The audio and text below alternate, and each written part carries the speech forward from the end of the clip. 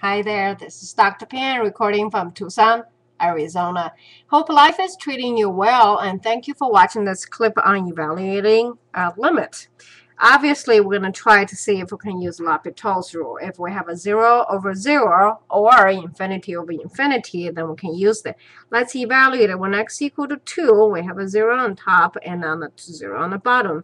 So, of course, we can use L'Hopital's rule. Oh, I didn't leave enough space for myself. Okay, so what we need to do then is to find a limit. In order to find a limit, we're going to take a derivative of the top and bottom.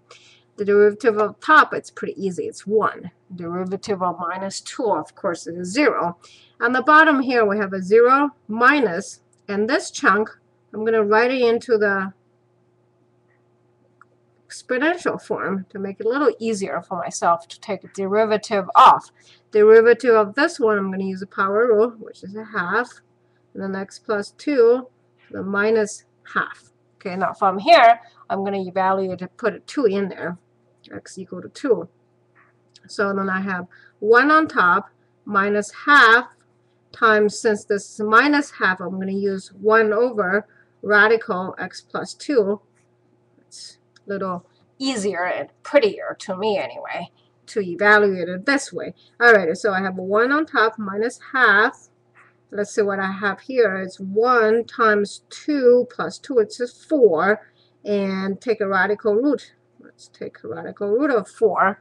Now, you notice I'm pretty careful. I'm writing a lot more steps than I really need.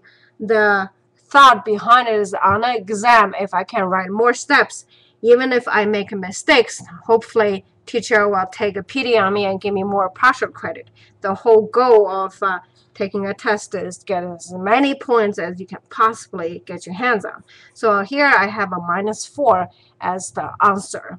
All right, so let's do a quick review. There's nothing fancy here. I think taking the derivative, writing it into the exponential form does help.